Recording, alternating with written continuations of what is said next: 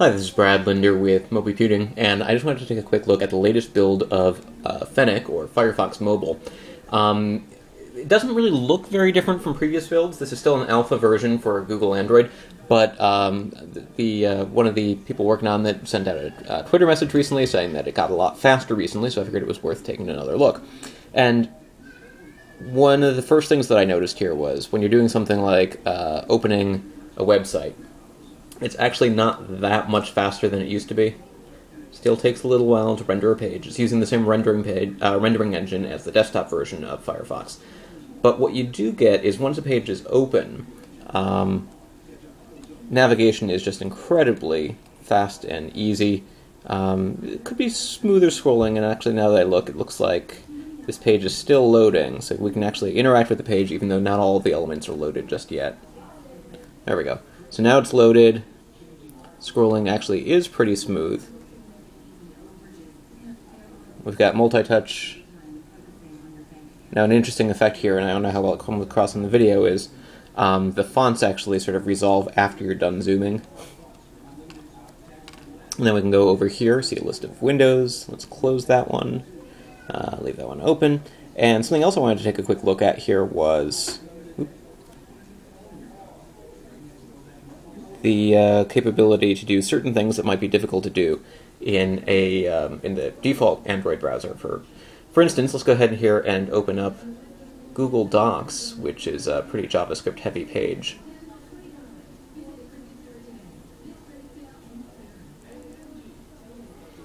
No, we're waiting for that to load. And it looks like we probably just ran out of memory here. And so that's actually the thing I was about to tell you, is that it's a huge memory hog. My Nexus 1 tends to have a lot of applications installed on it.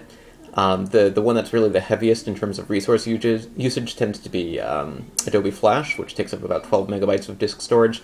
This takes about 43 megabytes. So if you have a newer phone that has a huge amount of storage, that might not necessarily be that big an issue, but if you have a phone that has a finite amount of storage, it can be kind of problematic. Let's go ahead and open up a spreadsheet here.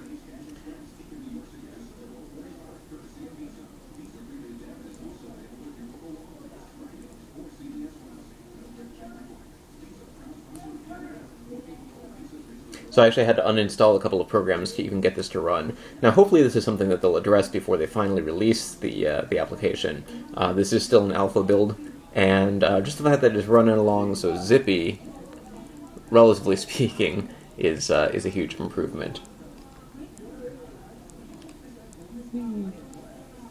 As you can see, some pages, still trying to figure out the best way to deal with them, but again, the zooming is just so fast and smooth here. Okay, so we're looking at a spreadsheet. In terms of entering data into the spreadsheet, that's something that I haven't actually managed to do yet here using Google Docs. But for viewing spreadsheets, you get the full desktop view, which works out pretty nicely.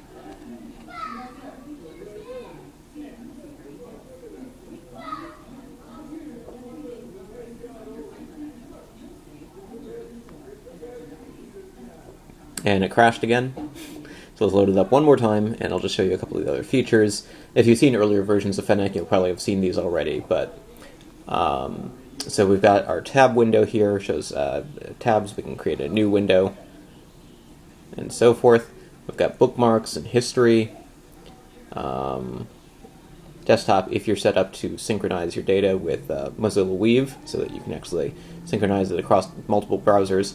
Over here you've got favorites, forward and back, and settings. Enable JavaScript or not, show images or not, allow cookies or not, and so forth. You can also install add-ons. Now it's not going to support all of the add-ons that are available for Firefox on the desktop, but it will support some, and this is where you would find them. So you can search or look at the existing ones. Let's say I want to look for bookmark add-ons.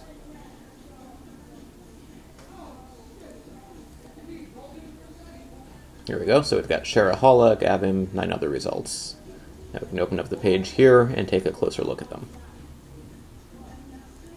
Now because of my lack of memory resources here. It might crash before it loads, or it might not be able to install any of these add-ons. But just the fact that it's capable of installing add-ons at all is something that sets it apart from most other browsers. The Dolphin HD browser for Google Android also supports add-ons, but it doesn't have nearly as large a developer community as Firefox. So there you go. That's a close look at the Fennec Alpha nightly build from Friday, what is today, the 24th, I believe, of September. And this is Brad Linder with Mobiputing.